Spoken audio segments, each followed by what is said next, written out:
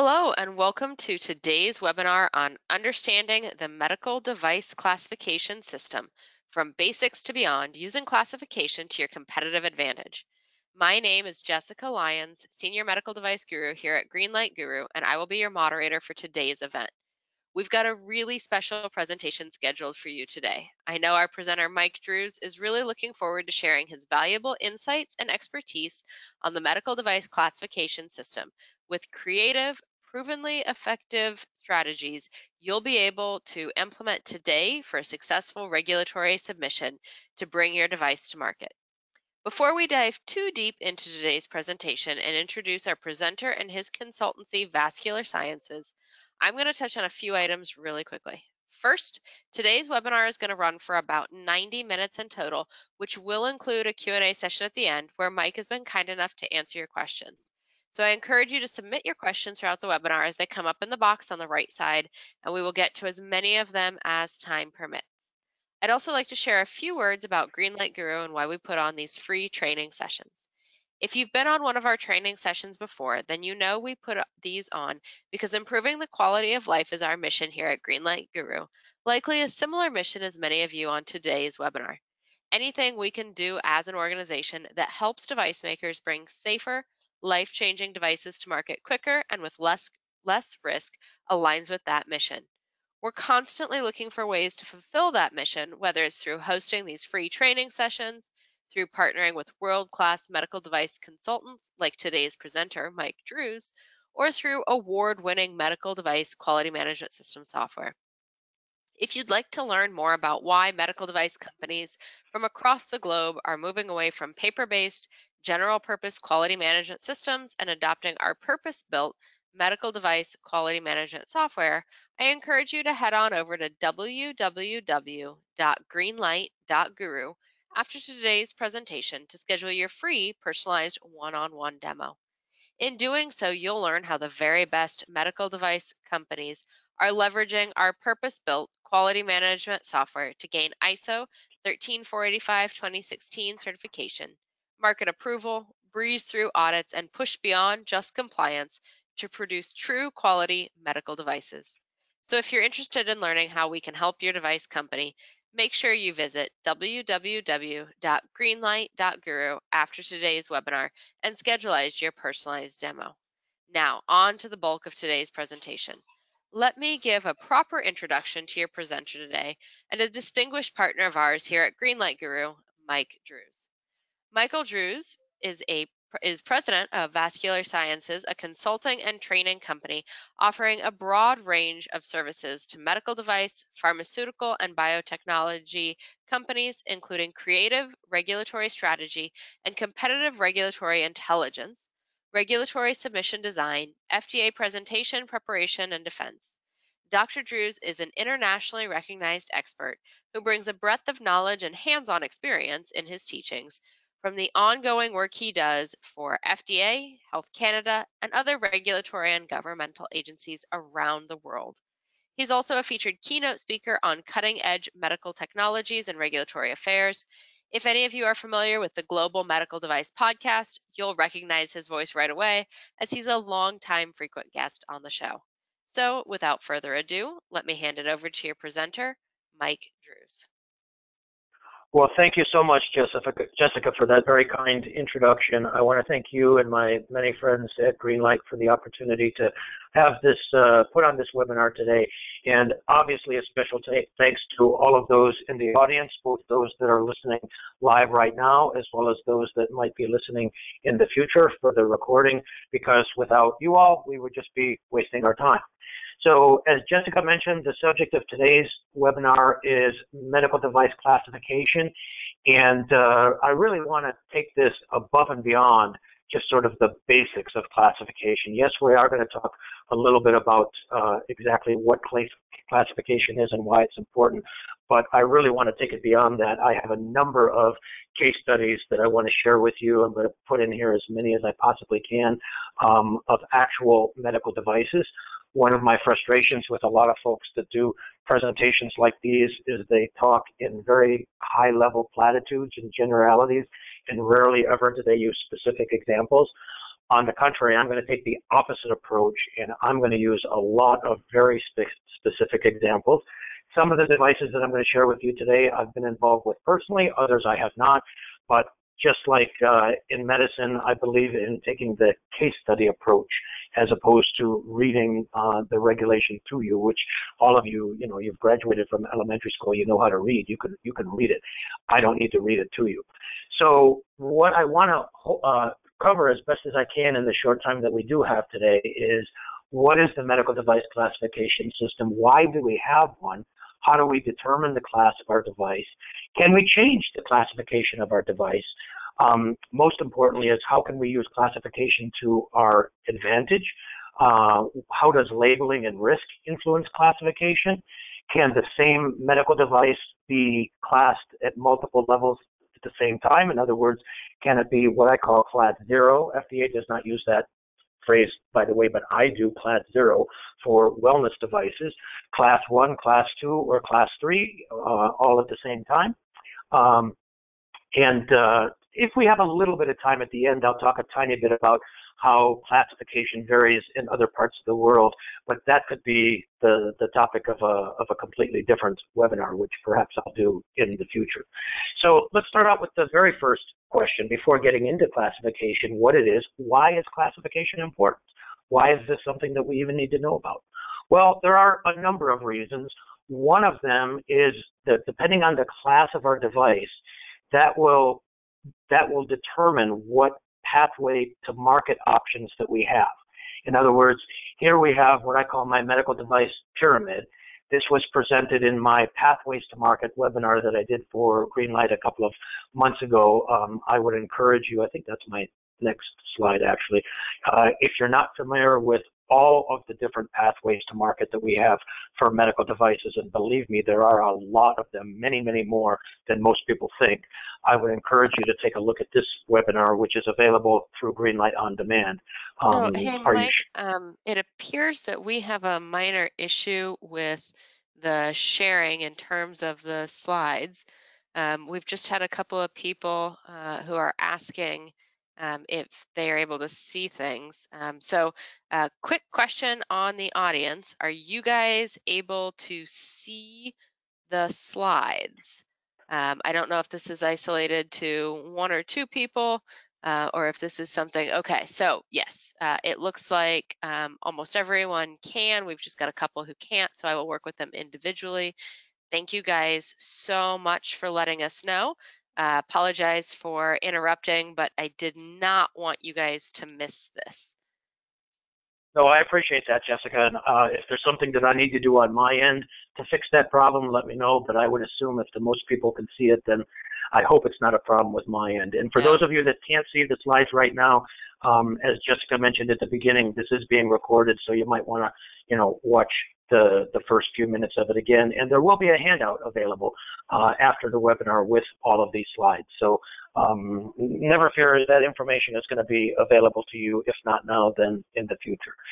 Anyway, coming back to where I left off, one of the reasons why classification is important is because it will determine what our potential pathway to market options are for our medical device here in the United States. In other words, as you see at the bottom of my pyramid, this is where we find what I call the class 0. Again, FDA doesn't use that phrase, but I do. The class 0 medical devices. These are what we call the wellness devices. These are not regulated in any way, shape, or form by FDA. And for those that are interested, I did a webinar for Greenlight some time ago on wellness devices and the wellness exemption, so that's available on demand through the Greenlight website as well. One level above the wellness devices are the class 1 or class 2 exempt devices. Exempt in this context means there's no 510K or de novo that's required. They are regulated by the FDA, but at a very low level. In other words, you still have to have a quality management system. You still, in most cases, have to be following design controls. You still have to be FDA registered, but there's no 510K or de novo or PMA or any formal review of the device. One level above that, of course, is the class 1 and class 2 non-exempt devices. This is where a 510K or de novo would be required. And then finally, at the apex of the pyramid, we have the class 3 devices, which are usually PMAs, pre-market approvals, or HDEs, humanitarian device exemption, the medical device equivalent of the orphan drug program. Okay, again, for those that are not familiar with all of these options, and by the way, there are several other options, other pathways to market that you do not see on this pyramid. I highly encourage you to take a look at that pathways to market webinar that I did for Greenlight that I mentioned a moment ago. Okay, so why do we have a medical device classification system, and why is it unique to medical devices? In other words, we do not have a similar system for drugs and biologics. Perhaps we should. That's a topic of a different discussion. But the classification system is unique to medical devices, and the question is why. Remember, it's not sufficient to simply understand what the regulation says. Anybody that's graduated from elementary school can read what the regulation says. That's the easy part. We really need to try to understand why it says what it says. In other words, the intent of that regulation, or what I like to call the regulatory logic, in order to use it to our advantage. So why do we have a medical device classification system, and why is it unique to devices as opposed to drugs and biologics? The answer is very simple. In the medical device world, we have a very, very broad range of products. In other words, on one end of the spectrum, we have things like Band-Aids and EKG monitors and wheelchairs. All the way through to the other end of the spectrum, we have things like totally implantable artificial hearts. And it should not take an MD or a PhD or an RAC after somebody's name to appreciate that, gee, maybe it doesn't make sense to hold a Band-Aid to the same level of scrutiny in terms of benchtop testing, animal testing, clinical testing, and so on, that we would for an artificial heart. So the reason why we have a classification system for devices, and the reason why it's unique to devices, is to allow us to do what I call stratification of risk. In other words, we do not treat all medical devices as if they are the same. We divide them, we stratify them into layers based on risk. At least that's what the theory says, but there are a ton of exceptions. Remember, average regulatory professionals know the rules. The best regulatory professionals know the exceptions. And I'm going to share with you perhaps one or two exceptions as we continue on here. Speaking of risk, how do we handle risk in medical devices? For those of you that don't know me in this audience, let me just mention quickly that I happen to be a subject matter expert for the FDA in several different areas, one of them being risk. So this is an area where I do spend a fair amount of my time working. Well, there are three independent but also interdependent systems that we use here in the U.S. to try to deal with risk. The first, which is the subject, of course, of today's webinar, is the classification system, Class 1, Class 2, Class 3. A second risk system is the non-significant risk, or NSR, versus significant risk, or SR system. Now, I don't have time to talk about that in detail. Suffice it to say, the most important reason why we need to consider that is when we do a clinical trial. If a medical device is a non-significant risk device, then an IDE, an investigational device exemption, is not required. Whereas if it's a significant risk device, an IDE is required. There are other reasons why NSR and SR are important, but for the sake of time, I'll leave it at that one. It's important in the context of medical device clinical trials. And then the third way that we deal with risk is the software medical device classification system. Now, I am not talking about software as medical devices, SAMDs here. I'm talking about software across the board. This is where we have Class A, Class B, and Class C. Again, I don't have time to get into that in detail. I'll show you a resource on that in a moment. But to be honest, and like I said, I'm a subject matter expert for FDA on risk. I don't think we can make this any more complicated than if we try, right? I don't think there's any reason why we need multiple systems for dealing with risk, but that's a topic of a different discussion. And the other thing that I want to mention is there's no easy way, there's no conversion factor, if you will, to be able to move from between each of these different classification systems. That's why I'm saying they're independent, but also they're interdependent. So perhaps in a webinar in the future, I can go into the other ways that we deal with risk in more detail. If you want more specifically on risk, I would point you to the webinar that I did for Greenlight a couple of years ago now, specifically on risk, what I call the many connotations of the risk and the consequences of getting them wrong. Suffice it to say, as an SME on risk, I have said to the FDA many times that I'm not keen on any of the common approaches to risk, including the ISO standard. I think they're woefully inadequate, to say it politely. And so several years ago, I developed my own sort of approach, what I call my three-bucket approach to risk. Some of you in the audience might be familiar with that. And I'm proud to say that that is now being adopted by FDA. It's being accepted in medical device submissions, although they refuse to give me credit for it, but that's the topic of a different discussion. So I mentioned the software classification system. Here's just one quick slide on that. Class A, Class B, and Class C, depending on the level of harm. Class A would be the lowest level where no injury or damage to health is possible. That's a pretty absolute statement, but anyway, Class B is kind of in the middle, and then Class C, of course, death or serious injury is possible. But again, not to get into this in too much detail here, it's not nearly as simple as this particular slide presented. But I just wanted to introduce you to it, at least for those of you that are not familiar very much with software and risk. Okay, so let's come back to the topic of today's webinar, which of course is classification, class 1, 2, and 3. So this is a slide that I stole from FDA's website many, many years ago. Another reason why classification is important, I said earlier, is because it will determine your pathway to market options, 510K, PMA, and so on. Another reason why it's important is from a pragmatic perspective, it will determine what level of regulation we're expected to follow. In other words, for the lowest risk devices, these follow what we call the general controls. These are the most basic controls, okay? This is all what I call basic engineering. Like, for example, if you have an electrical device like a telemetry monitor or something like that, being able to plug it into the wall without somebody getting electrocuted. I would like to think that we would not have to have regulation like that. I would like to think that we would not need somebody like the FDA to tell people to do that kind of thing. I would like to think that that's basic engineering, that stuff that we used to teach in engineering school. I'm not sure if we still do. But all of that is under the general controls. One level up from that is the class 2 devices. They're still subject to the general controls, but now we have the special controls that kick in as well. Now, let's go into that in a tiny bit more detail, because did you ever think about that phrase, special controls? What the heck does special mean? This is not everybody shows up to gets a trophy. There's nothing special about these controls.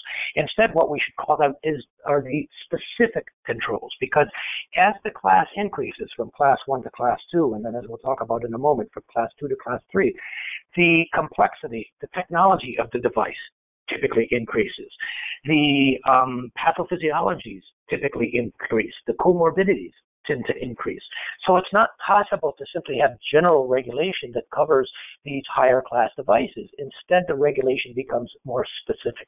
Not special, again, there's nothing special about it, but more specific. And then finally, we get to class 3, where we still have the general controls, and this is where we get usually into the PMA, but this is where we have the more specific controls.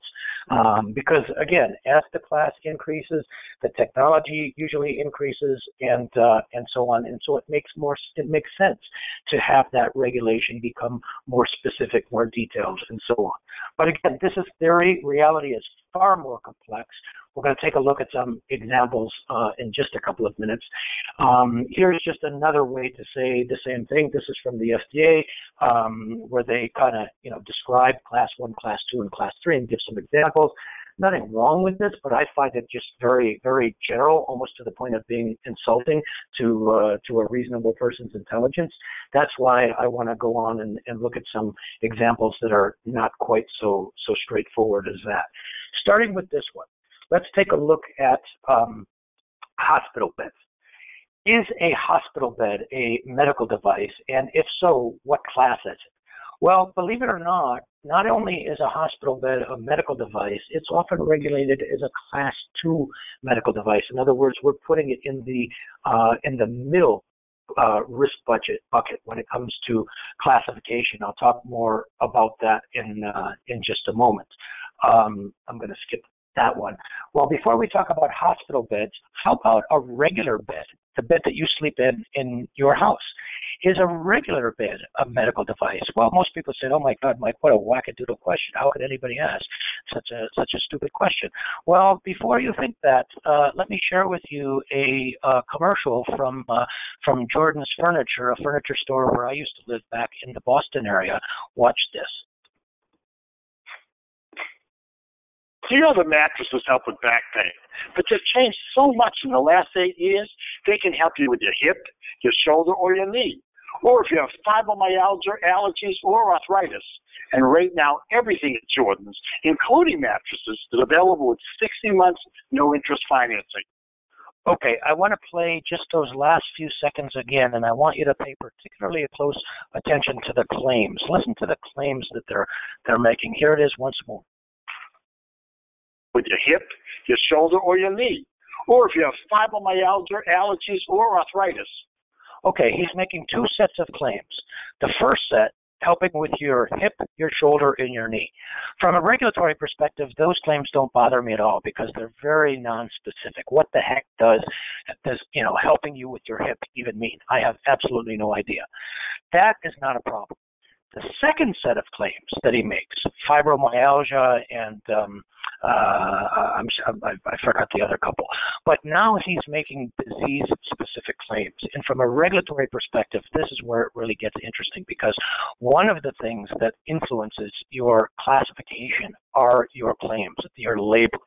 And this is exactly why I alluded to a few minutes ago. We can have one medical device that is on the market, say, under the wellness exemption, a class 0, a second medical device, exactly the same device that's on the market as, say, a class 1 exempt, a third version of that exact same device that's on the market as, say, a class 2 or 510K, a fourth version of exactly the same device as a class 2 de novo, and in some, albeit extreme examples, a fifth version of exactly the same device that's a class 3 that's a PMA. And when I say exactly the same, I literally mean exactly the same. The only thing that's different is the claims, is the labeling, what we say about the device. So that's just one of the important factors that goes into the classification determination. Again, I'm going to skip this one for the sake of time. Let's go to this next slide. So if a hospital bed is a medical device, how about the rails on the bed? Well, it turns out that it depends on what you say about them. The rails on the bed may or may not be considered a medical device depending on whether the manufacturer makes a specific claim. In other words, if you say the device will keep a dementia or an Alzheimer's patient from falling out of the bed, that would make it a regulated medical device. On the other hand, if you don't make such a claim, then it would be viewed simply as a consumer product. So yeah, the technology is important, what the device does, how it works, but just as important as the technology are the claims in the classification determination. And so taking this just a little bit further, is a wheelchair a medical device? Absolutely. How about a cushion on the wheelchair of the medical device? Well, some of you might not think so, but if that's the case, how do we explain this? This particular company got a warning letter from the FDA because they were, among other things, advertising their wheelchair cushions as reducing causes of skin tissue trauma. Reducing causes of skin tissue trauma. That's a pretty specific claim. Without going to the FDA, you are taking a regulatory risk, as this company did, by getting smacked. How can you avoid that? It could have easily been avoided. 100% predictable, 100% preventable. Don't make such a specific claim like reducing causes of skin tissue trauma. Instead, dumb your claim down a little bit. In other words, say that it makes your tushy feel better or something like that. So it's all in the wording here. It's the claims, the labeling. It's all in the wording, or what I like to call the wordsmithing. again, I'm going to go to the next example for the sake of time. How do we determine the classification of my medical device? Eeny, meeny, miny, mo, in which bin should the tongue depressor go? Class 1, Class 2, Class 3. But it's not nearly as simple as that. So let's take a look at what the FDA's website says. The first step is asking the question, is the product a medical device? Well, I would put a small modification on that product, on that question rather. The best question to ask is it a regulated medical device? Because if it's not a regulated medical device, as I said earlier, a Class 0 device, a wellness device, then the answer to the classification question is a moot point. But assuming that it is a regulated medical device, then the next question is, what is the classification and how is it determined? Well, the short answer to every question in regulatory affairs, there are no exceptions, is it depends. What does it depend on? It depends on, first, is it an existing device or is it a new device? Let's be honest, the vast majority of you in this audience are working on Me Too devices, existing devices. And there's nothing wrong with that. That's just what our industry is primarily built on. And when you're working on an existing device, usually, not always, but usually, the classification of your device defaults to the classification of the previous device, if it's a predicate device, for example. That's not always the case, but often it is. On the other hand, if it's a totally new and novel device, then classification has not been determined yet. And now this is where life really gets interesting, because you get an opportunity, as I'll talk about later, to influence the FDA to say, here's our new device. There isn't anything out there like it yet. We're the first ones. And it's a Class 1, and here's why, or it's a Class 2, and here's why, or it's a Class 3, and here's why. Most of you are probably not going to have the opportunity to do it, but because a part of my business is involved with working on truly new or novel devices that are not Me Too's, that's something that I really enjoy. So as an example, let's take a look at this next one. Is a ringtone a medical device? The ringtone that you have on your phone, is that a medical device? Most people would probably say probably not. But remember, average regulatory professionals know the rules. The best ones know the exceptions. Can a ringtone be a medical device? Well, what if I have a ringtone that can tell you that you're having a heart attack? I'm not going to take the time to show you the video on that, but we have that technology right now. This is a technology that I was involved with a number of years ago. You can basically connect this ringtone to a type of in vitro diagnostic, which will detect whether a patient is having a heart attack, or better, is going to have a heart attack in the future, and sends a signal to the patient's cell phone, warning them that, hey, you might have a heart attack pretty soon. In that case, it's definitely a medical device. So the question is, what class is it? What risk is it? We have, for example, EKG monitors that now are cell phone based, right? And so the question is, what's the class of that? If we were bringing that EKG monitor that runs on an app on your cell phone, would that be Class 1, Class 2, Class 3?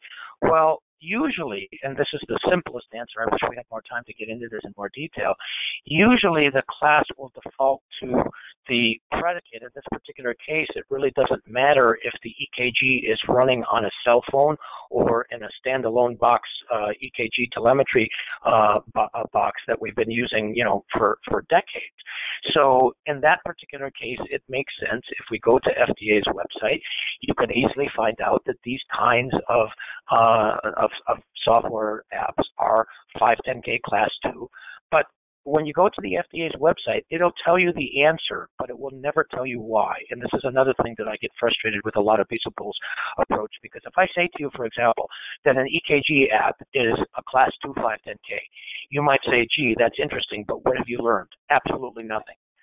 Because what happens, because that's like, if I say 1 + 1 = 2, but what happens in the future when somebody asks you what is 2 + 3 or 5 + 7 and so on. So what is much more important than the answer that it's 510K Class 2 is the logic, is the regulatory logic that we use to get there. Is this based on substantial equivalence? Well, partly, but also it's based on risk as well. That's where the classification ties in. And I mentioned a moment ago, the EKG app, which we can run on the phone. Now we actually have products to do that. Here's the indication for use statement for one of them. It's intended to record, store, and transfer single channel electrocardiogram rhythms. It also displays ECG rhythms, so that's all, we've been doing that for decades, but we're now adding some complexity to it. It detects the presence of atrial fibrillation, or AFib. That's taking this a step further. Now we're starting to get into the area of the practice of medicine, which many people say, many regulatory professionals and all the regulatory textbooks say FDA doesn't regulate the practice of medicine, which is true, but the textbook is never complete. There's an important caveat that goes on to that. FDA doesn't regulate the practice of medicine when it's practiced by a person, by a physician, by a surgeon, by a nurse, a pharmacist, in this case maybe a cardiologist. But when the practice of medicine is being practiced by a device like it is here, now FDA is all over it. So to bring an EKG, a straight up vanilla flavored EKG monitor onto the market, whether it's on a cell phone app or not, that's an easy thing to do. That's a no-brainer. If you're going to now start to include, maybe via some artificial intelligence or something like that, the ability to detect arrhythmias like AFib or bundle branch block or something else, you can still bring it onto the market, no doubt about it, but you are going to have a higher regulatory burden because now your device is practicing a medicine. Could this same device be a wellness device? Again, I did a webinar on wellness device exemption for Greenlight. You should check it out if you're interested. But the reason why I bring it up here is because look at the tail end of the indication for use statement. It says for patients with known or suspected heart conditions and health-conscious individuals. A health-conscious individual smacks to me as a wellness device. So it is possible to bring a device like this onto the market without any oversight by the FDA. I'm not suggesting that we should do that, but the way that the indication for use statement is written, it's a definite possibility. Okay, let's continue on and take a look at some other examples. And Jessica, this is the polling question that I had talked to you about earlier. Let's take a look at a scalpel. Everybody knows what a scalpel is. What I'd like to ask the audience is, how do you think a scalpel is regulated? What is the class? And on the screen you have 5 options. Class 0, Class 1, Class 2, Class 3, or it depends. So let's just take a couple of seconds, Jessica. If those in our audience can just click one of those options, I'd be real curious to see what our audience thinks. Yep. So it looks like we're at about half the audience voting right now. So just a second or two to get a couple more people in there. And okay, here we go. So it looks like we had 1% say class 0, 24% said class 1, 13% said class 2, 5% said class 3, and 56% have obviously been attending quite a few of your webinars and regulatory discussions. Well, thank you, Jessica, for sharing those results. Yeah, it's interesting. We have a pretty broad spectrum across that continuum. Well, the short answer is it does depend, and there is nobody on earth, including the FDA, that can answer this question simply based on the information that I've provided. Why? Because I haven't told you anything about the labeling, about the indications for use or the intended use. This particular example is right off of FDA's website. So what does classification depend on? It depends on the labeling. I'm going to come back to that in a second. It also depends on the risk. Now, again, there are a litany of connotations of risk. I'm not going to get into the details of those right now, but what I want to talk about here is the labeling of the scalpel. As I said, the short answer, it depends. What does it depend on? It depends on the intended use. So if we go into the FDA with a very general claim like cutting tissue, then for those of you that answered class 1, you will be correct. On the other hand, if we change our labeling, we change our intended use, we don't change anything about the scalpel. The physical design, the materials, the dimensions, and so on are exactly the same, but we just simply change what we say. For example, this scalpel is now indicated for corneal incisions and ophthalmological surgery in the eye. That exact same scalpel becomes class 3. Now, I don't think it should take an MD or a PhD or an RAC after somebody's name to appreciate that, gee, there's a pretty big difference between class 1, class 3, just depending on the words that we use, which kind of begs the question, how would we advertise this? Would our company, if we wanted to come out with a scalpel that was indicated for use in the cornea, would we do that? Well, you could do that, but now you're looking at a class 3 PMA. The much, I don't want to say easier, but another strategy is to bring it onto the market as a class 1 with a general indication like cutting tissue, and then somehow encourage, suggest, how it might be used in other places of the body, including in the eye. This is now we're getting into the area of off-label use, and so many people think you cannot advertise off-label use. That is what all the regulatory textbooks say. That is what virtually all the regulatory professionals say. The only problem is they're flat out wrong. You can legitimately advertise off-label use. In fact, FDA has put out 3 guidances. There's a 4th one that's going to be coming out. It's been delayed a little bit because of COVID, specifically telling people on how you advertise off-label use. I don't have time to talk about that here, but the only thing that I would say is this. I don't want anybody to leave this webinar today, go back to their company and say, hey, I heard this webinar by this wackadoodle tools guy, and he said that we can now start advertising the off-label use of our products. No, that's not what I'm saying. What I'm saying is if you are going to advertise the off-label use, or if you're considering advertising off-label use, then for those of you that remember the Bugs Bunny cartoon, the character Elmer Fudd, be very, very careful, because if you screw this up, and unfortunately some companies do screw this up, you might not be dealing just with the FDA, you might find yourself dealing with the FBI. And if you think the FDA is difficult to deal with, they certainly can be, but they're nothing compared to the Department of Justice. Those folks don't mess around. So you can bring a scalpel onto the market as a class 1, and then somehow encourage people to use it in other places in the body, like the eye, or alternatively, you could bring it on as a class 3. But the reason why I'm bringing it up here is it's a terrific example, just one of many examples, how the labeling, specifically the intended use, will influence the classification of your device. This is the tagline from a book that's one of my many regulatory mantras. It's not what you say that matters, it's what people hear. It's not what you say that matters, it's what people hear. Politicians are very good at this. Good regulatory professionals are also very good at this. Unfortunately, there are a lot of average regulatory professionals out there, not a lot of good ones. All right, let's take a look at a few other examples to try to further illustrate the subtleties of the classification world, starting out with this particular medical device called the Zona Plus. For those that are not familiar, I'm going to show you their commercial, and while you're watching this commercial, I want you to think about how would you bring this onto the market? What would be the classification? Would it be any of the options that you see on the screen right now? Watch this.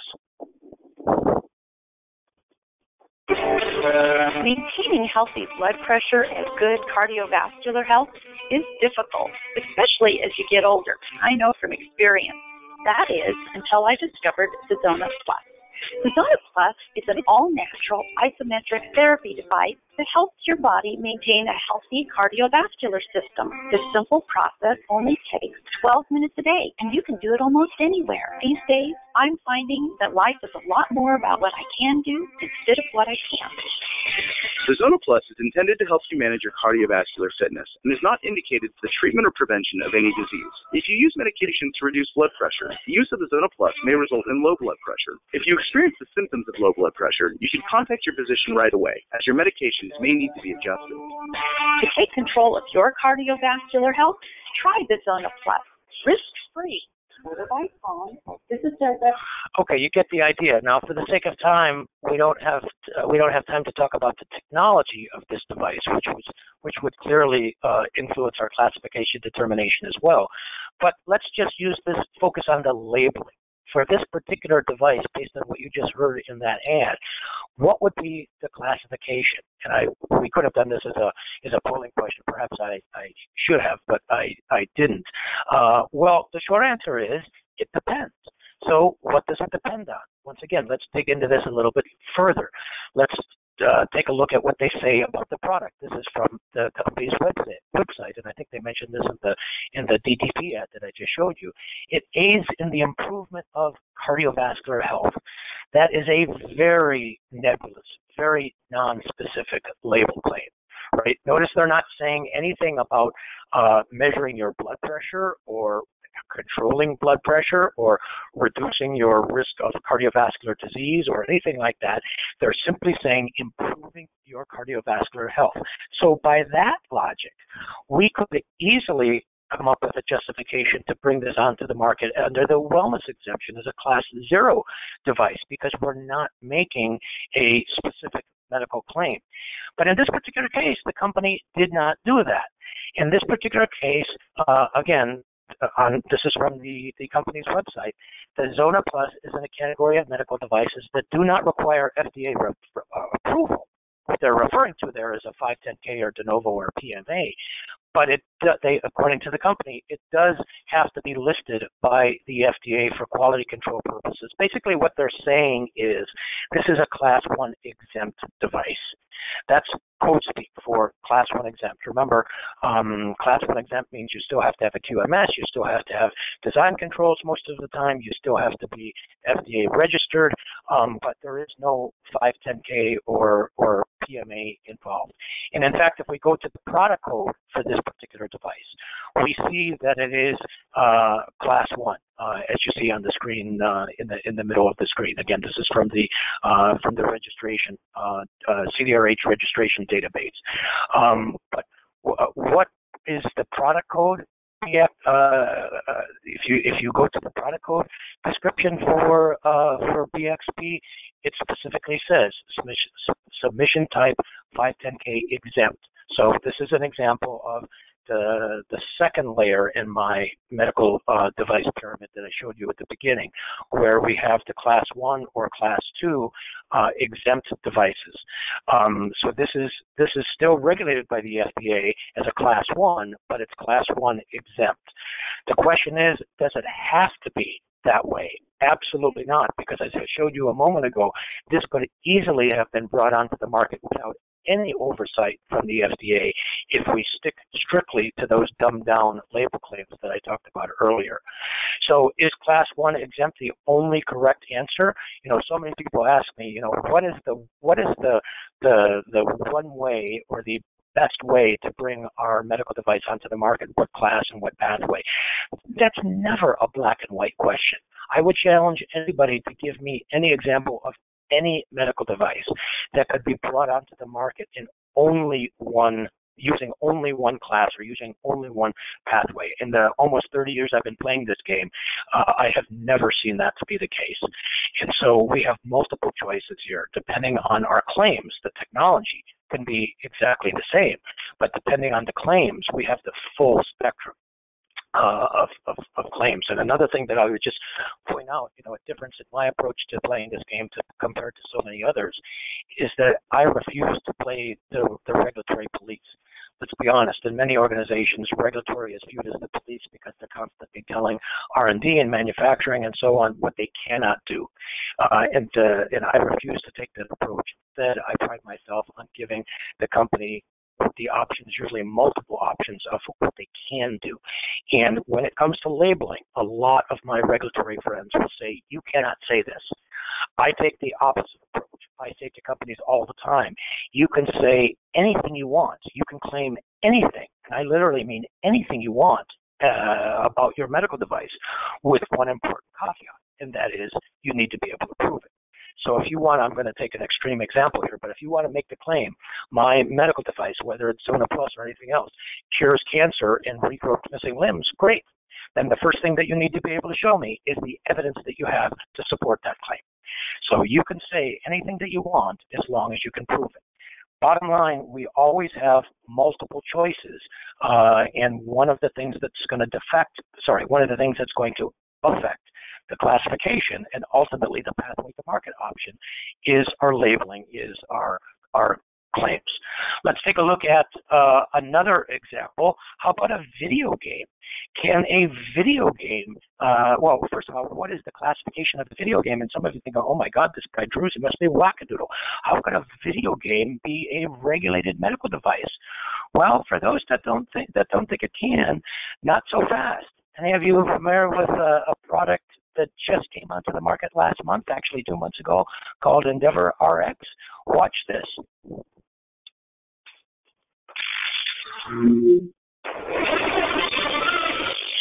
All right, the group, suit up.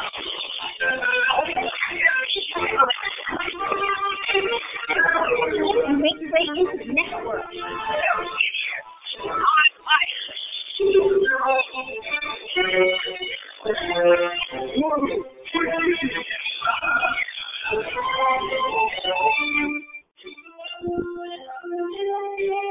Okay, you get the idea. So how can this be a regulated medical device? And assuming it is a regulated medical device, what would be the class? Well, long story short, this particular product is being indicated for ADHD. And as a result, this company first, a couple of months ago, they got an EUA, an emergency use authorization, and then they followed that with a de novo. This de novo was just issued by FDA just a few weeks ago. So this is sort of hot off the press. So the idea that a video game cannot be a medical device, and in this particular case, a Class 2 medical device, is not far-fetched. Here's an example of it right now. How about a refrigerator? What is the classification of a refrigerator? Once again, can a refrigerator be a regulated medical device? Well, the first question we ask is, depends on what you put in it. If you put your groceries in it, a refrigerator is not obviously going to be a regulated medical device. On the other hand, what if the refrigerator is intended to store blood? In that particular case, it is regulated as a medical device. Could you store blood in your refrigerator at home? Obviously, yes, if you wanted to. But from a regulatory perspective, that would be off-label use, and so that would be out of FDA's bailiwick. But let's come back to the more legitimate example of a refrigerator intended to store blood. Here we see the product code for that particular type of device, KSE. This is a Class 2 device. It's not Class 1, it's Class 2, but it is an exception to the rule. What I mentioned earlier, Class 1 and Class 2 exempt devices. Most Class 1 devices are exempt, but some are not. So let me say that again. Most Class 1 devices are exempt, but some are not. When it comes to Class 2 devices, most Class 2 devices are non-exempt, meaning that they need a 510K or de novo, but some Class 2 devices, granted not many, but some of them are exempt. And here's an example of that. Here we have an example of a Class 2 device that is 510K exempt. Okay, so the next question is why? Once again, as I said earlier, the regulation, reading FDA's website, it'll tell you what the regulation says, but rarely, if ever, does it say why. What's the reason for this? Well, here's the product code description.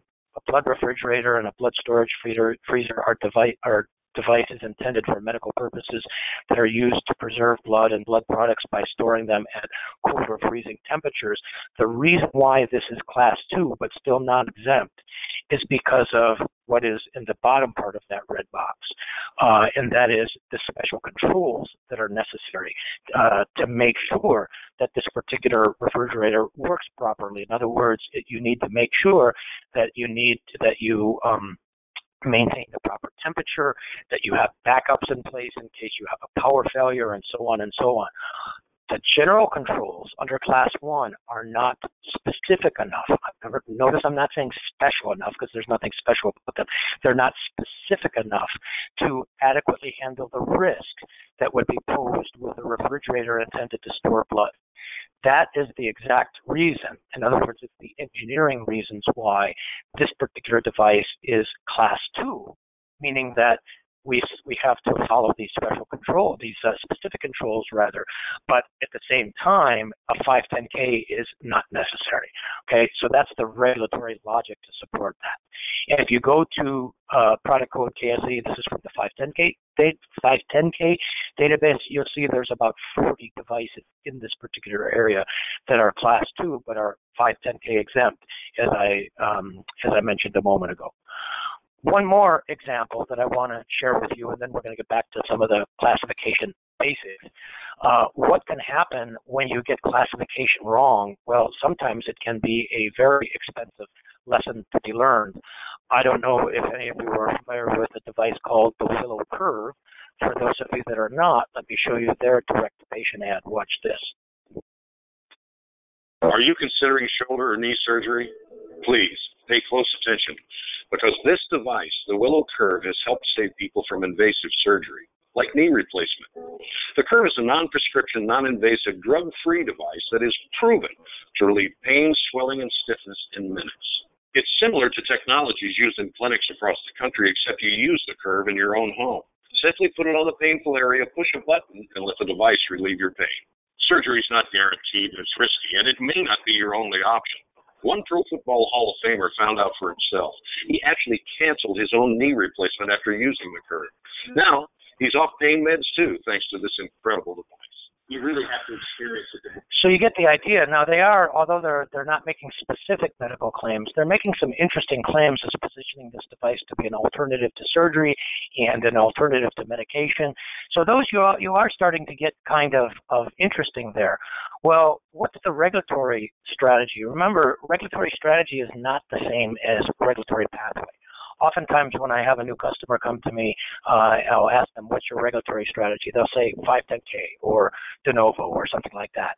Well, that's your pathway to market. That's not your regulatory strategy. Those are not the same thing. One of the things that's going to influence the decision here is your regulatory risk, right? In this particular context, what I mean is the risk of saying something and then in the future, FDA coming back and knocking on your door and say, hey, you seem to be making some claims here. We don't remember you ever talking about these claims with us. What the heck is going on? And that's exactly what happened to this company here. They just got smacked with a fine from the FTC, from the Federal Trade Commission, not the FDA, just a couple of days ago, to stop making claims that this particular device treats chronic severe pain and associated inflammation. And as a result, they settled for $12 million. Apparently this company, and I don't have an affiliation with this company, this is just publicly available information, they promoted their device nationwide as a smart device that is clinically proven, even though they lacked scientific evidence to support the claims.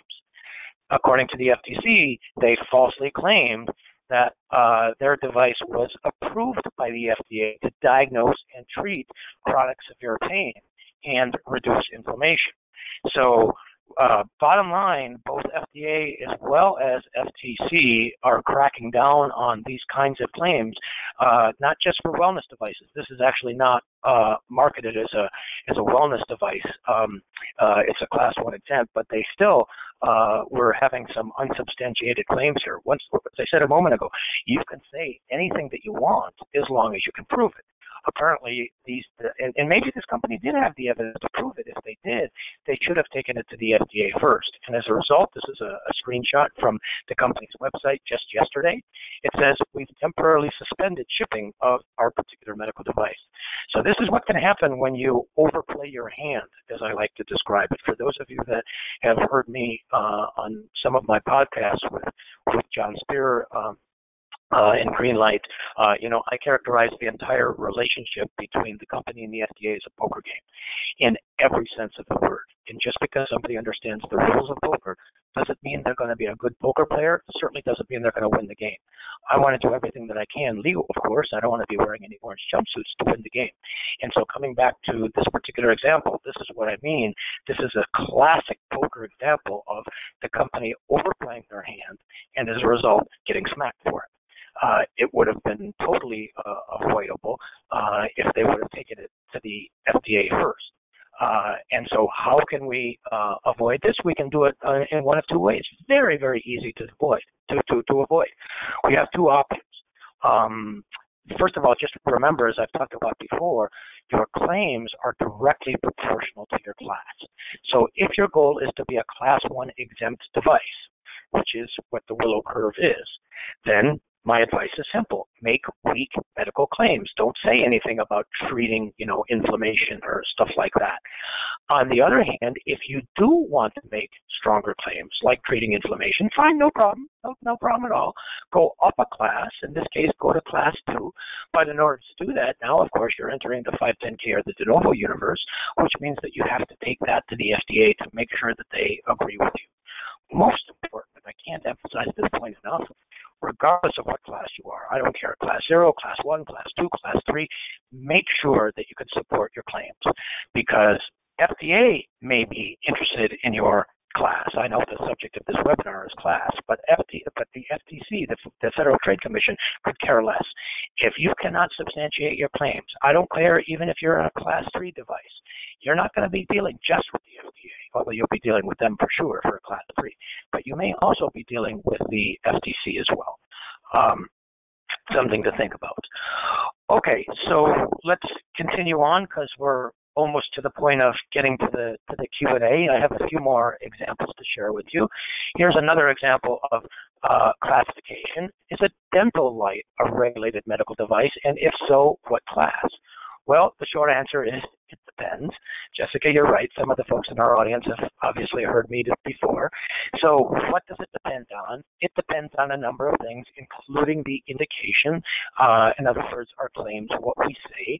Here's when it gets interesting for when it comes to dental lights. If your indication is just simply to provide light, like a flashlight to see what you're doing, or if your indication is for bleaching, in both of those cases, you are a Class 1 exempt device, which means, yes, you still have to be FDA registered, QMS, but no 510K or de novo. On the other hand, exactly the same dental light. Exactly the same. If your indication is for curing, now that light becomes a Class 2 and a 510K or perhaps a de novo is required, even though the device itself, including the wavelength, is exactly the same. And wavelength here is just nothing more than a metaphor for dosage from the drug world.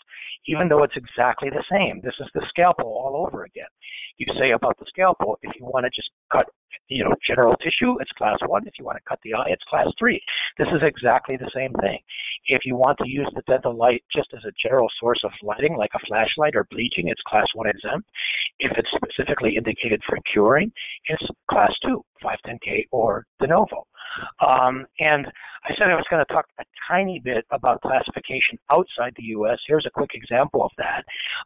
In this particular annex, now granted the new MDRs are going into effect in the EU, so things are changing a little bit. This is from the previous system, but nonetheless it makes an excellent point.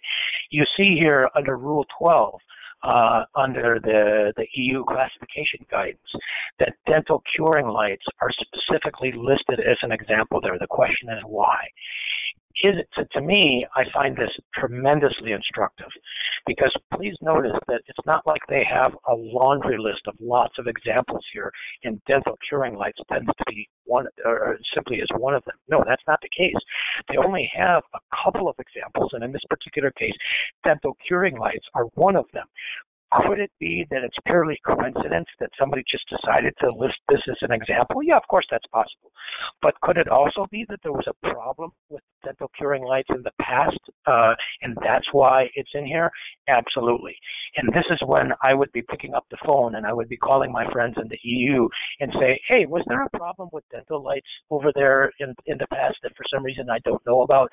Because one of the things I pride myself on is whenever I go to the FDA, I want to make darn sure that my reviewer friends on the FDA side of the table don't know anything that in other words, they don't know something that I don't know.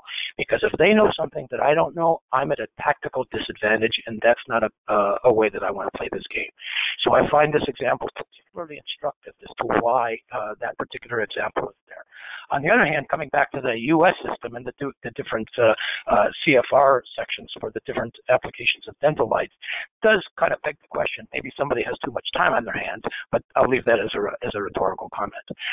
There is a device classification database. You can go to the FDA's website and type in the name of your device if you're working on an existing device to determine the classification.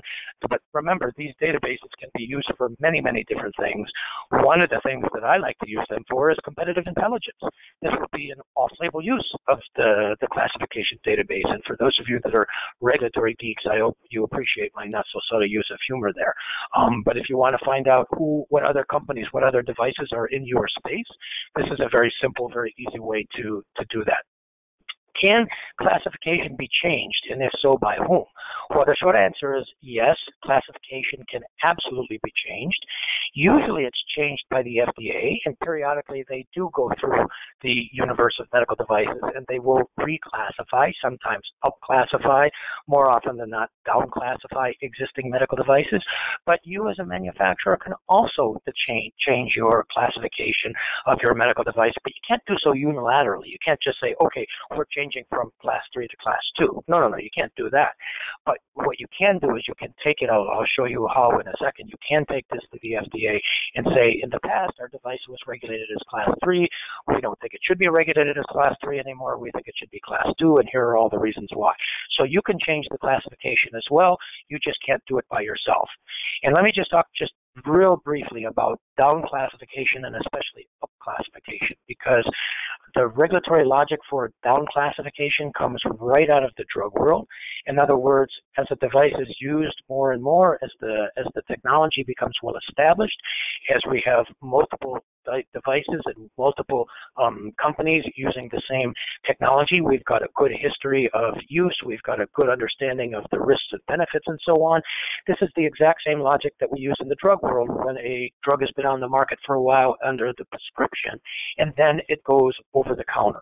So with enough history, we feel that it's appropriate to offer that same drug, perhaps at a lower dosage, but nonetheless the same drug at over the counter. The same thing happens when FDA down classifies a medical device. The regulatory logic is exactly the same.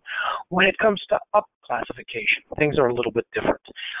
Usually what happens when devices are up classified, and automated external defibrillators, AEDs, are a classic example of this, is they were brought onto the market as a lower class, say class 2, but because maybe there were problems with the device, it was increased, it was elevated to class 3.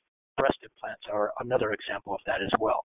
Now, we can use this to our competitive advantage because we can, have a medical device that's on the market as a class 2, and we can go to the FDA and say, we think it's more appropriate to have our device regulated as class 3. Why? Because, you will be setting a higher regulatory burden for you, but who else will you be setting a higher regulatory burden for? Your competition.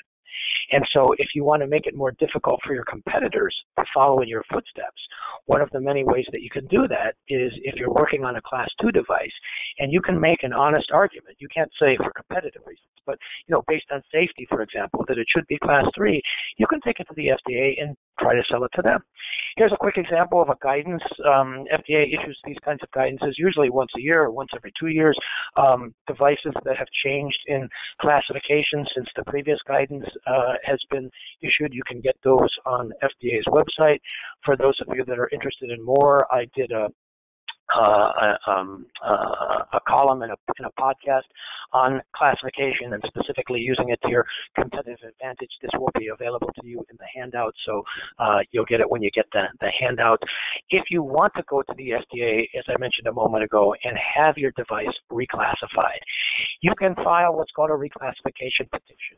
Not going to go through all the details of what you need to put in it, but bottom line, all of this, everything that you see on this list is obvious. To me, it's common sense.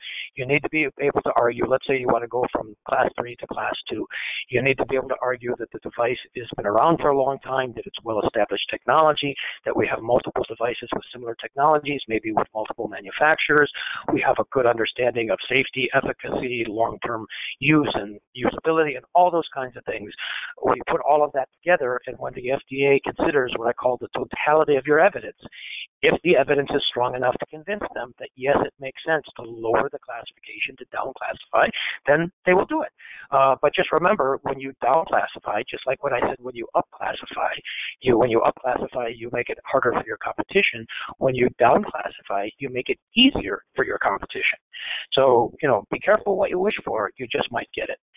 What if your device has not yet been classified? I mentioned earlier that most of you are working on existing devices where classification has already been determined. If you're working on a new device where there isn't something out there, then this is an opportunity for you to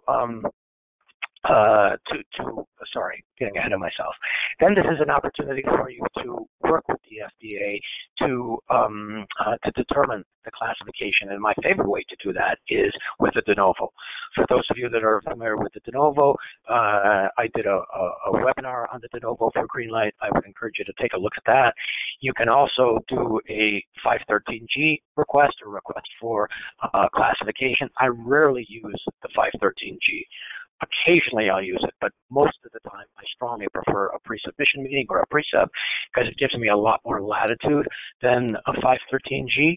For those of you that are not very familiar with the pre-submission process, I've done a webinar for Greenlight on the pre-submission process. Very, very powerful way of making sure that your device is not rejected by the FDA. So to wrap this up, because I know I want to allow some time for some Q&A and some discussion. And if you haven't thought of any questions, please do so, and please type them into the box, because we're going to be there in just a couple more minutes. Classification is never constant. It's always changing. Here's a quote from Charles Darwin, who said, "It's not the strongest of the species that survives, nor the most intelligent that survive. It's the one that is most adaptable to change." Regulation in general, classification in particular, they're changing all the time. Although I also am reminded of the French philosopher who said the more things change, the more they remain the same. You know, we have a lot of things changing, and yet we still have lots and lots of problems. That's a topic perhaps of a different discussion. So the last thing that I want to touch on very, very quickly is some differences in how classification varies around the globe. First and foremost, don't compare numbers. I had one of my new customers that I just talked to yesterday who was confused because he said that his particular device was class 1. And I didn't know, why he was saying that. Well, it turned out that they've got a CE mark already for this device. It is class 1 in the EU, but it is not class 1 here. So just because something is, say, class 2 here in the U.S. doesn't necessarily mean that it's class 2 in the EU or anywhere else. Remember, the classification systems, even though we use the same numbers, class 1, class 2, class 3, they are fundamentally and also philosophically different. I don't have time to get into the details of compare and contrast between, say, classification for the US versus EU, but it is not a transposable system. There is no convergence factor. Multiply your classification by a certain fudge factor in the US, and that'll give you the classification in the EU. I'm sorry, it's just not that simple. There is a database for EU medical devices, sort of. I mentioned the classification database for the US. There is a similar database in the EU called UMed. Unfortunately, and this has been around for a very long time, unfortunately it's not publicly available. And don't even get me started about that. I've said so many times to the EU friends that it should be publicly available. I know they have been for quite a while working on making it publicly available. I don't know what the latest estimate is. I think maybe within the next year or so for making it publicly available. But with all due respect to my European friends, this database should have been publicly available years, even decades ago. There's no reason why it's not publicly available today. So there is a database, but you probably don't have access to it. Classification in the EU is in many ways a more robust system, I think, than classification in the US, because among other things, classification in the EU depends on the duration of patient contact, the degree of invasiveness, the operative mode of action, and the effect on the body. Now, I don't have time to get into these in more detail. Maybe in the future I'll do a webinar, specifically getting into the details here. But I really think that in many ways, the EU classification system, to me, never mind as a regulatory professional, but as a professional biomedical engineer, it makes a lot more sense than the system that we try to use here. But that's a topic of a different discussion. The last thing that I want to mention, this is an example of one of the flow charts under the previous EU regulation, which is no longer in effect, granted, but this flow chart was in effect for more than a decade. And what I want to point out to you is the top line here. Is the device invasive? No, it's not invasive. Therefore, it's automatically low risk in class 1.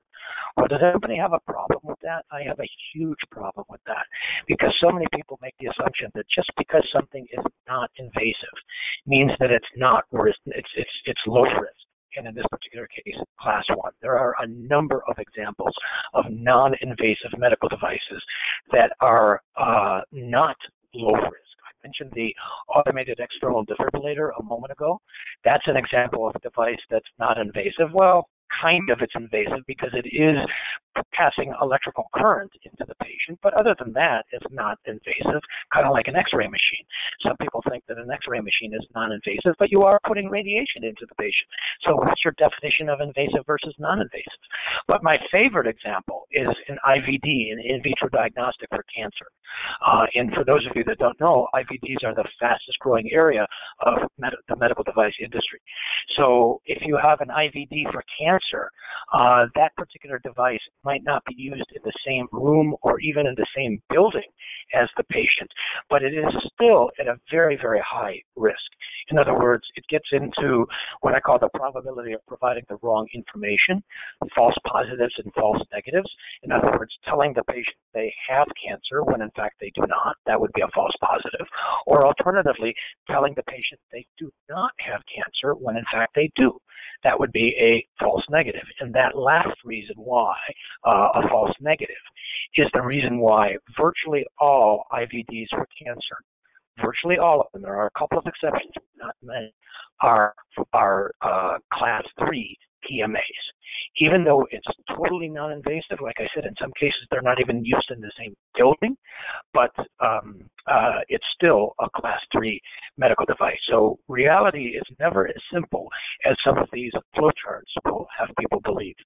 And finally, if you want to determine your classification either in the EU or in the US, believe it or not, there's an app for that. No, I'm not making this up. This is an app that's being advertised. You can get it off of Google Play. Suffice it to say, if you, do you want to determine your class by getting an app for that? I don't know about you, but if I needed surgery, I wouldn't want it being done by a surgeon who learned to do surgery from an app. Just something to kind of think about.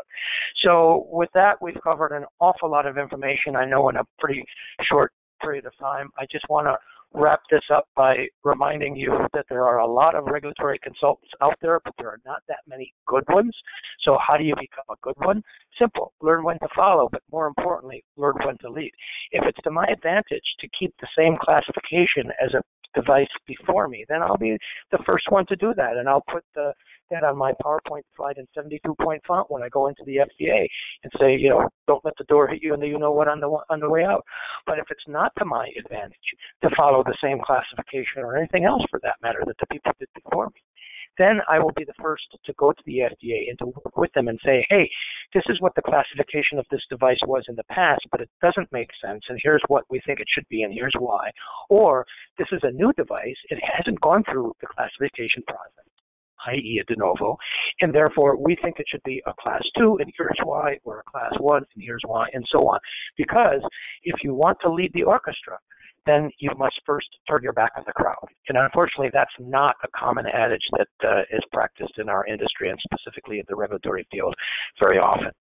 Here's one of my favorite quotes from Douglas MacArthur. Don't just follow the rules, think. Rules are mostly meant to be broken and are too often for the lazy to hide behind. Now, please don't miss my message here. I'm not saying that rules are not important. I'm not saying that you shouldn't follow the rules. I'm certainly not advocating anarchy. On the contrary, what I'm saying is very simple. If the rules make sense, then by all means follow them. But if the rules don't make sense, and we follow them anyway, and we all admit that they don't make sense, and we still follow them anyway, is that a problem with the system, or is that a problem with us? As a regulatory professional and also as a biomedical engineer, I'm constantly reading rules that make absolutely no sense. and yet people follow them, and so it's nuts. And the very last thought that I want to share, and then Jessica, we can open this up for some Q&A.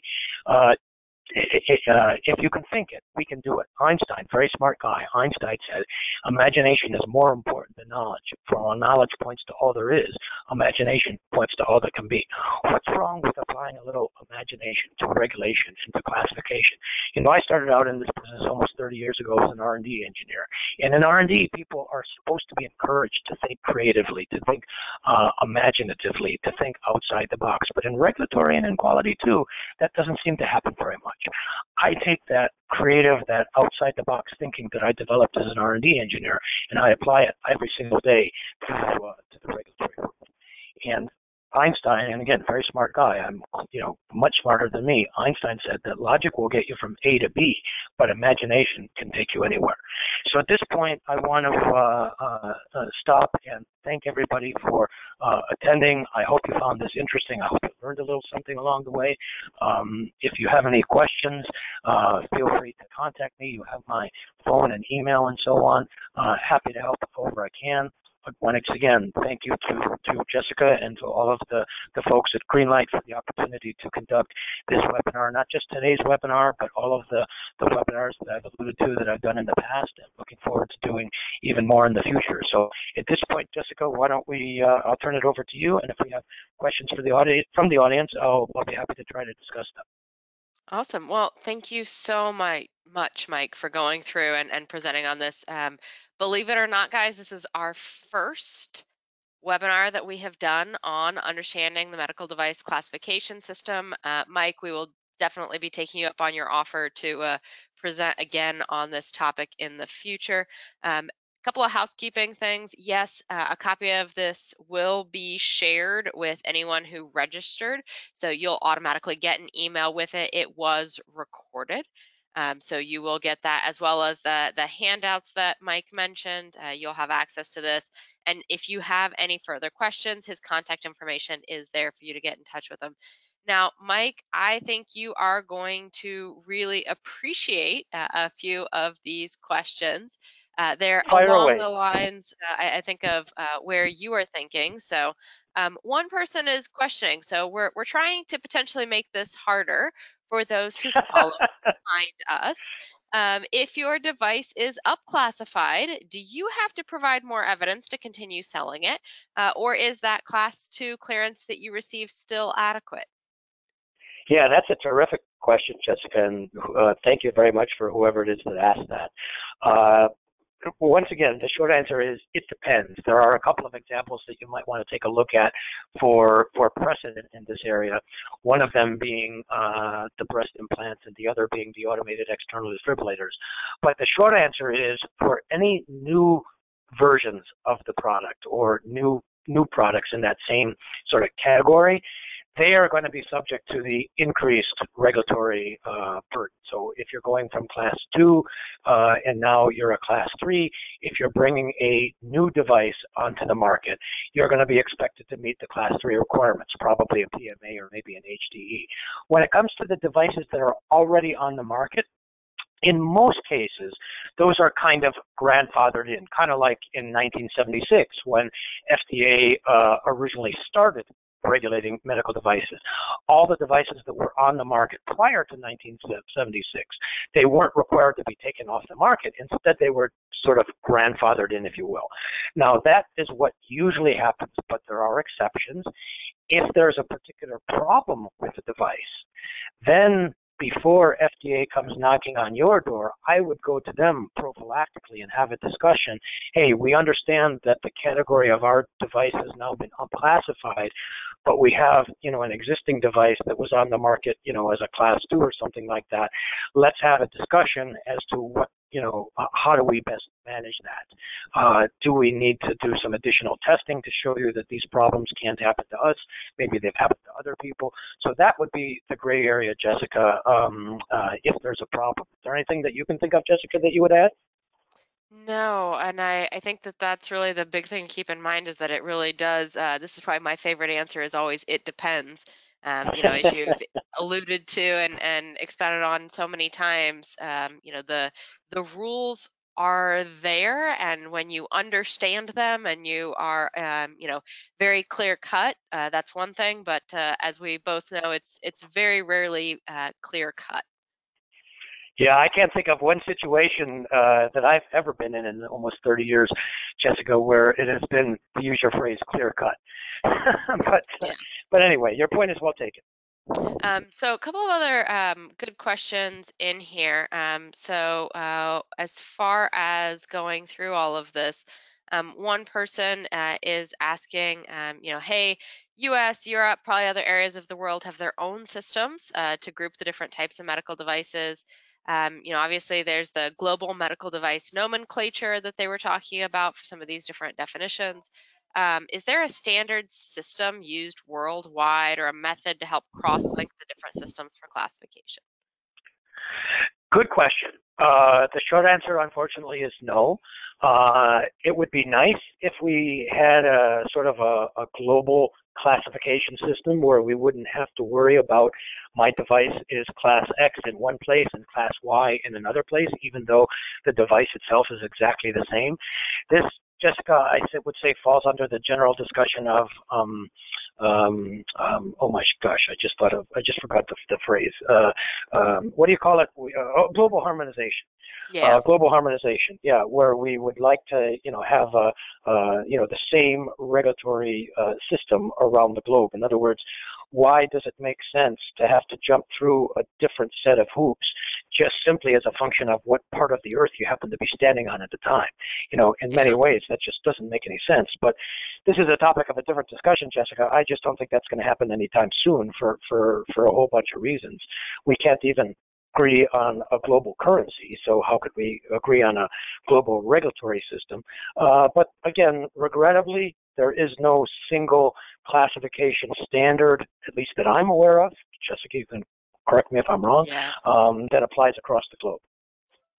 So we did want one of our listeners in here has shared, just as a reminder, that IVD does indeed have in Europe a different classification system versus the medical devices. So some of the things from an IVD standpoint can be class 1, class 2A, or class 2B for non-invasive.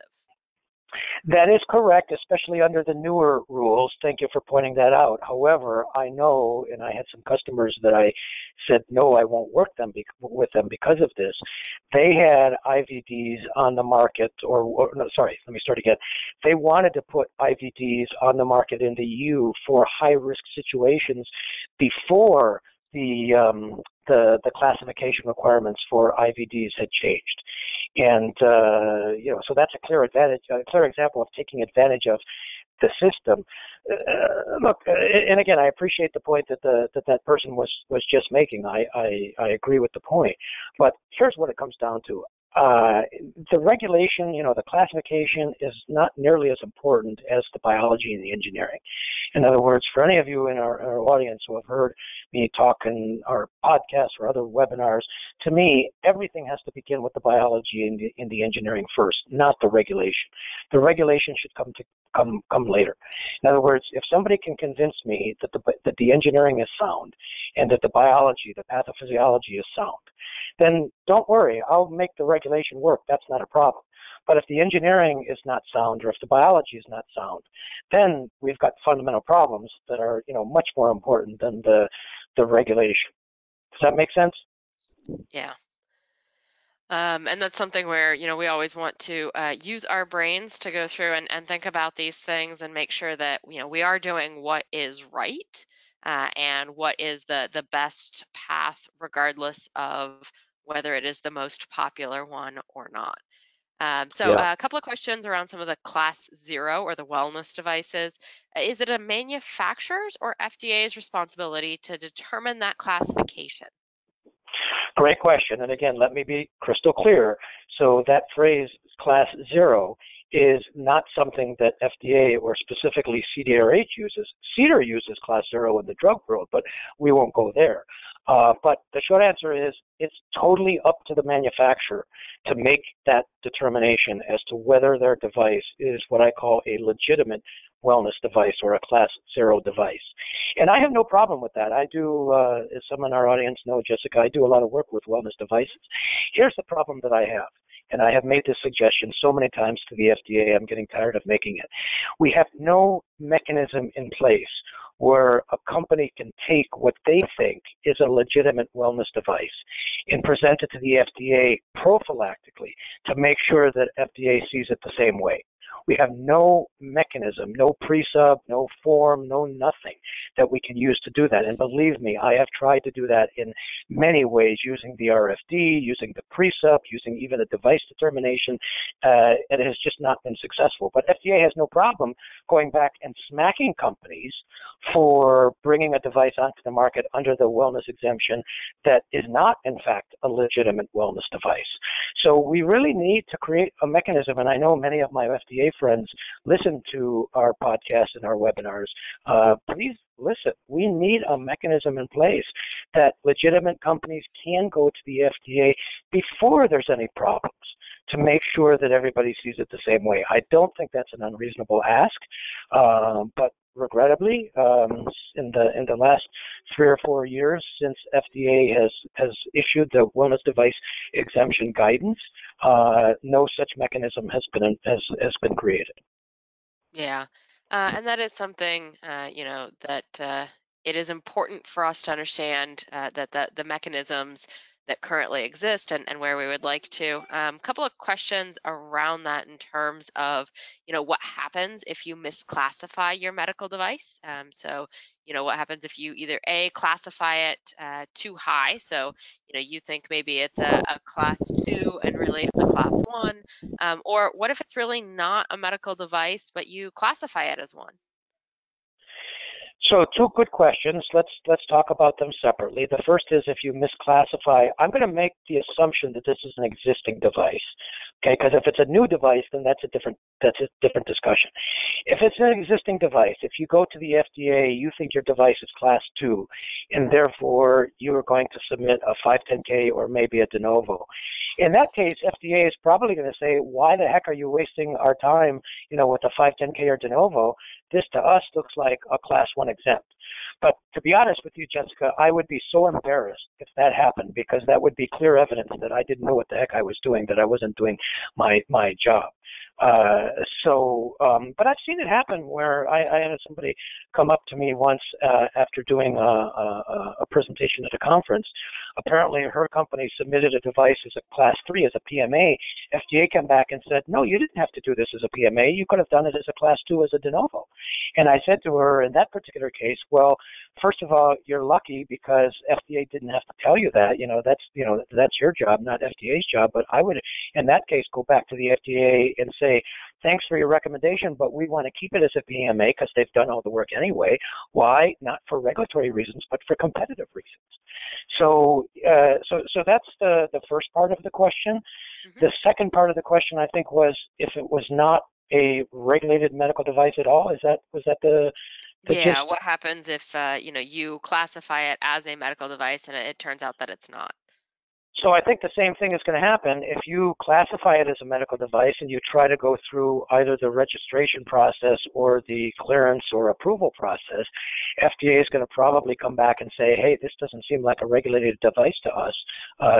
Don't waste our time. But I would like to think, Jessica, that would be found out long in advance. As many in our audience know, I'm a huge fan of the pre-submission process. So I will bring that up as a pre-sub, which can be done. I've done it with certain kinds of pre-subs before, but this goes back to what I said a moment ago with the wellness devices. There's really no formal mechanism in place where we can take that non-regulated medical device to the FDA to make sure that FDA also sees it as non-regulated. And as simply as I can, and again, I'll just remind everybody that I did the webinar for Greenlight on wellness devices, so take a look. But when we talk about a regulated medical device, simply put, what that means is it fits the CFR definition of a medical device. The CFR definition of a medical device is many paragraphs long. Most of it is a bunch of you-know-what. But the important part of the definition, in essence, is that a medical device is something other than a drug that is intended to prevent, diagnose, or treat a disease, injury, or condition. So let me say that one more time. The essence of the definition of a medical device is something other than a drug that's intended to prevent, diagnose, or treat a disease, injury, or condition. So if you prevent, diagnose, or treat a disease, injury, or condition, you are probably a regulated medical device. I don't care if it's a piece of software, if it's a heart valve, it's an IVD, whatever it is. You are probably a regulated medical device. Alternatively, if you don't prevent, diagnose, or treat a disease, injury, or condition, then most likely you are not regulated as a medical device. You can call it a wellness device, you can call it a consumer product, I don't care what you call it, but you're not a regulated medical device. That's as simple as I can try to explain it without oversimplifying.